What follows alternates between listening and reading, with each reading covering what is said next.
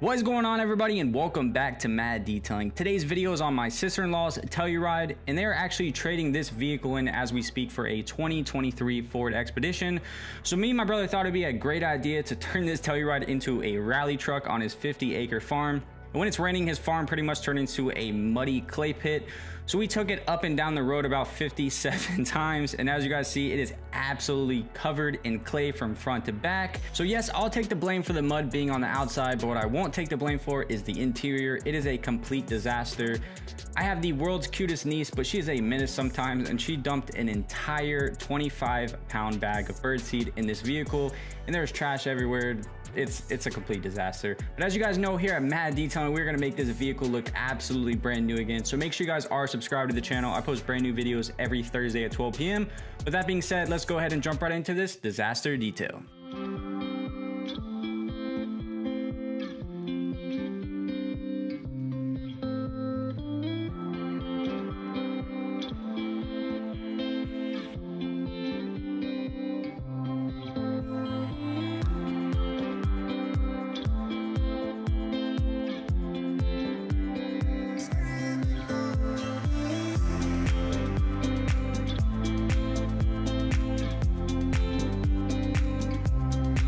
After the engine bay is fully cleaned, it's time to remove all this clay from the outside. So I'm simply using our pressure washer. I'm gonna blast away all this clay, and then we can move on to cleaning the wheels.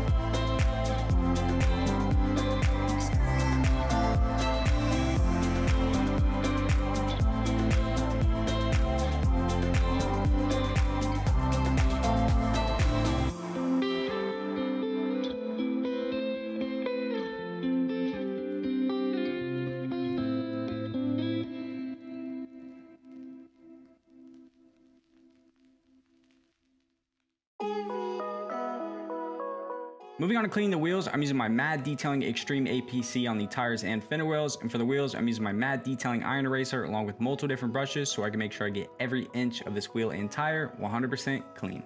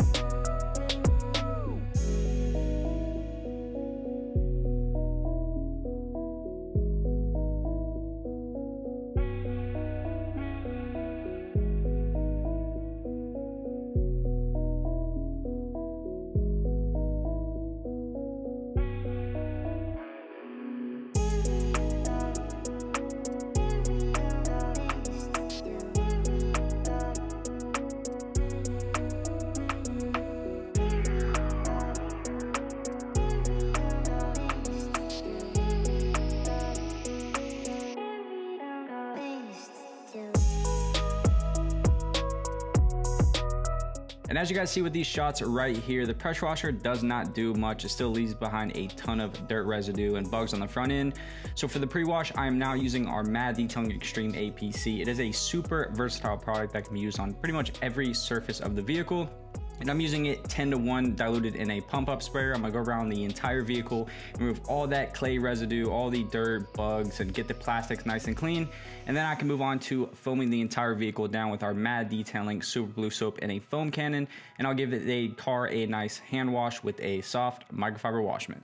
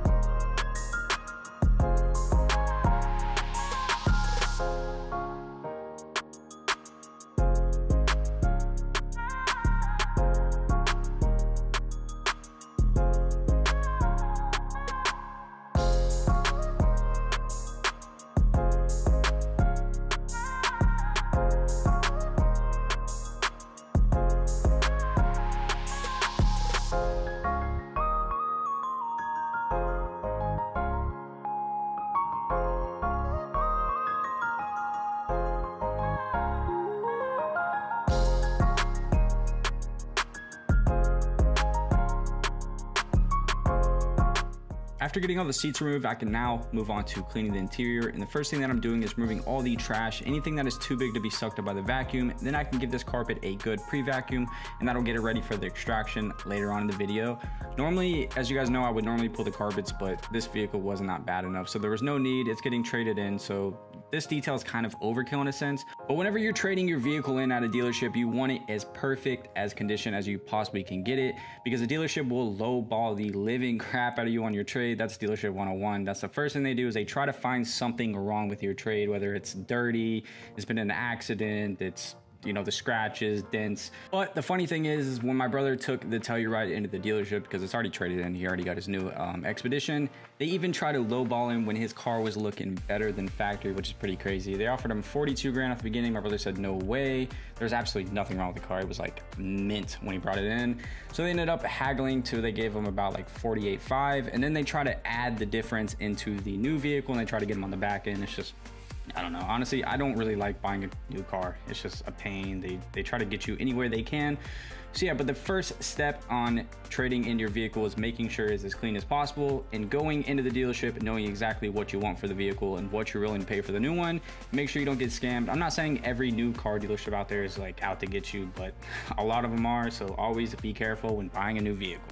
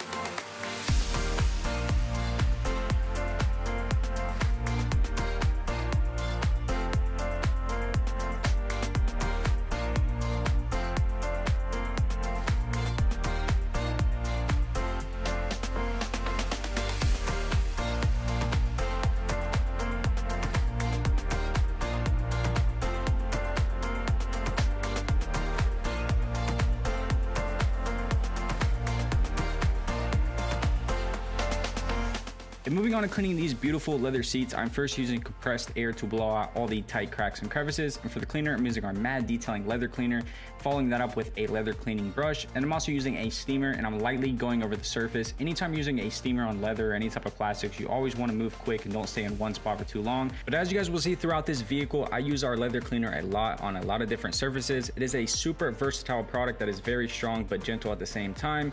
It is used for general cleaning. If your vehicle is not super dirty, I would reach for our leather cleaner instead of an APC. So if you guys would like to try our M.A.D leather or any of our car detailing products, you guys can head over to www.maddetailingusa.com. I'll also have the link to the website in the description.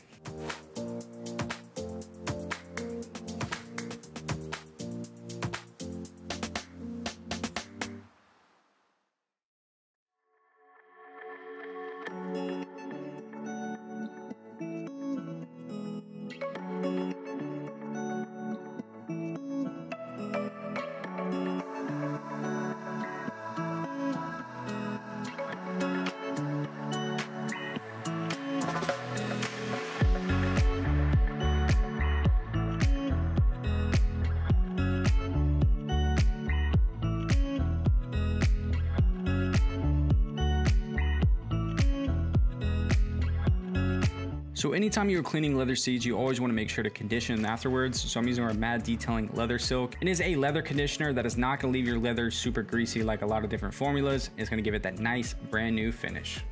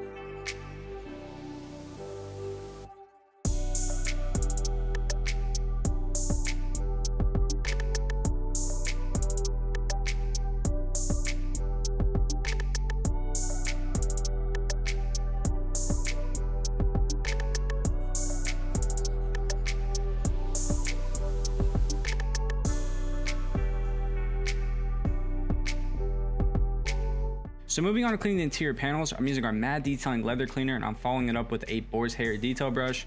I didn't use a steamer, it would have just been overkill. The panels were not dirty at all. Then I'm mopping everything up with a soft microfiber, and then I'm going to blow out all the tight cracks and crevices with compressed air.